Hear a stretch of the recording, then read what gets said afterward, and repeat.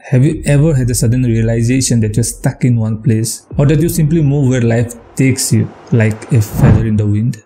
If you cannot control your own mind, then you go through life with zero control, zero influence. You can't control anything.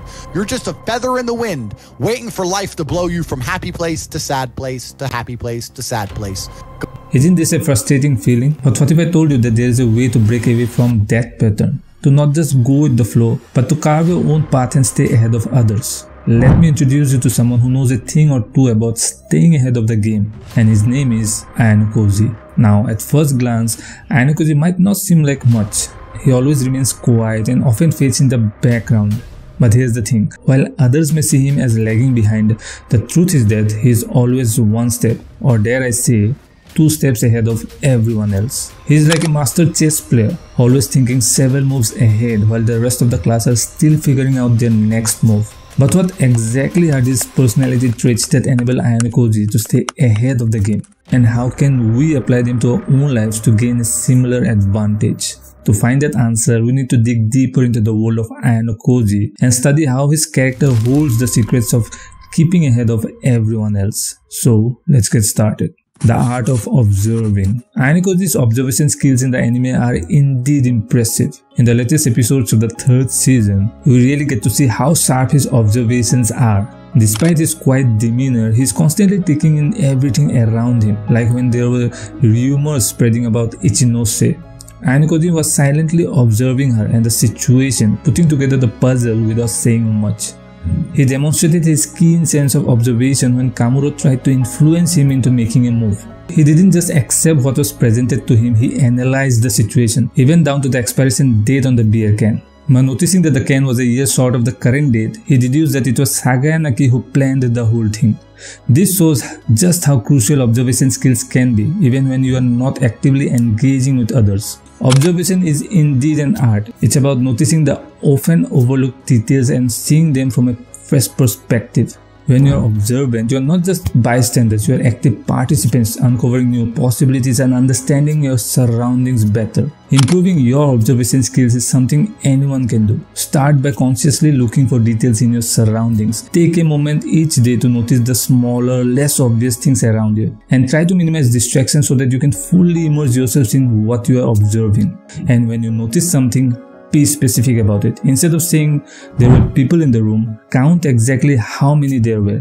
In real life, improving your observation skills can be incredibly valuable. For instance, consider how the world is advancing towards AI. By observing the trends and developments in AI technology, we can identify which skills will be crucial for our own growth and professional success. We can also observe how AI is being utilized in various industries and explore how we can leverage it to enhance our own work and productivity. Which brings us to the second and the most crucial point, and that is, don't just plan, execute it too. So with Ayanokoji, it's not just about having a plan in mind. He takes it a step further by actually putting it into action.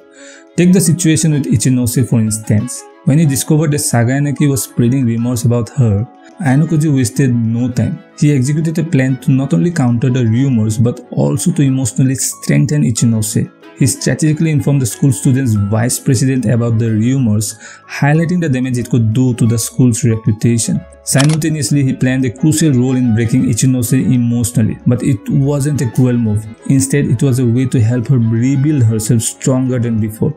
This whole strategy was aimed at winning her trust and ensuring she didn't get expelled from the school. Now, why is this trait so important in real life? Well, think about it. How many times have you come up with a great idea or goal but nothing ever happened because you never took that first step? It happened to me too. But here's the thing, Ayanokoji's approach tells us that planning alone won't get us anywhere. We have to follow through and take action. Let's say you want to start a YouTube channel. You have all the great ideas in your head, but nothing will happen unless you sit down, record and upload your first video. It really is that simple. Just like how I stumbled with starting my own channel in 2019. I had all these grand plans, but I never took that first crucial step. But guess what? I learned from it, and when I finally did take action and uploaded that first video, there was no looking back. So if you have got a dream or goal, don't just plan it, do it too. Take that first step and who knows where it might lead you. Which brings us to the third point, and that is, you need to know about the power of strategic networking. So in the last episode of the anime, Ayanokoji pulled off some seriously slick moves using his networking skills. It was seen that the class is facing a special test and the votes from a class poll decides who is in and who is out. The top 3 gets a protection point while the lowest ranked student is straight up expelled. Now Ayanokoji, being the strategic genius he is, found out he was on the chopping block. How? Well, he reached out to his network, Karuizawa, and she spilled the tea that half the class was planning to vote him out. But Ayanokoji didn't panic at all. Instead, he used his trump card Kushida to dig deeper. And here's where it gets interesting. It turns out that Yamauchi was the one who was targeting Ayanokoji. But Ayanokoji, being the genius that he is, didn't step into the spotlight. He orchestrated the situation with Manabo Horikita, who let his sister take charge of the class poll to expel Yamauchi, and Ayanokoji once again effectively dodged the bullet. Now let's think about how we can apply this trait to our own lives in order to stay ahead of others. Imagine you are starting a new business. Networking becomes critical in this scenario. You can't solely rely on your own skills and ideas. You must also cultivate relationships and connections that can lead to new opportunities and valuable insights. For instance, let's say you're trying to get funds for your startup. Instead of just cold calling investors, you could leverage your network to get introductions to key decision makers. Maybe a friend of a friend knows someone in the venture capital world who might be interested in your project. By using these connections, you increase your chances of getting the attention and support that you require. Networking is more than just who you know. It's also about how you use those ties strategically, much like Ayanokoji in the anime. By understanding the dynamics of the people around you, you can gather valuable information and influence outcomes. Whether you are starting a business or boosting your career, remember the power of networking. It is not enough to simply make relationships. You must strategically leverage those connections in order to stay one step ahead of the competition and achieve your goals.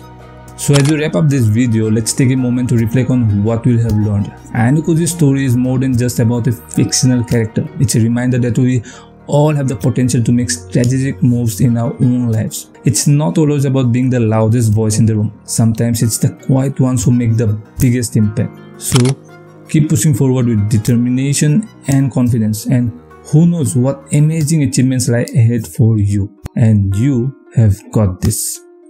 Thank you for watching this video, and I'll see you in the next one.